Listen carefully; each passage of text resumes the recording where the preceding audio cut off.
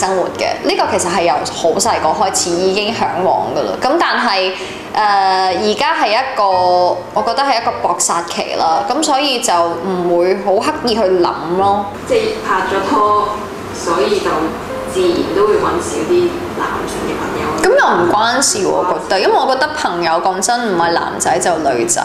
符合你嘅擇偶條件嘅。咁都，我唔識答喎。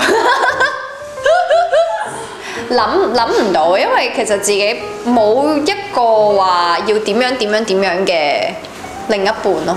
即係我覺得最緊要係溝通到係即兩個人最緊要係可以溝通到咯。我媽咪係真係比較年紀大啲去生我咧，咁所以佢係會渴望做婆婆嘅，我都知。咁但係有好多嘢係真係撳唔嚟咯。始終你講緊一個生命喎，唔係話就有一個小朋友啦。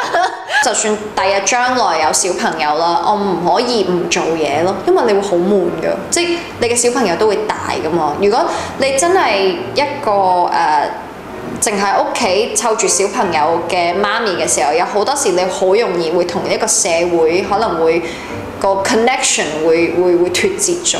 幾年內啊？我希望呢1-2年內咯。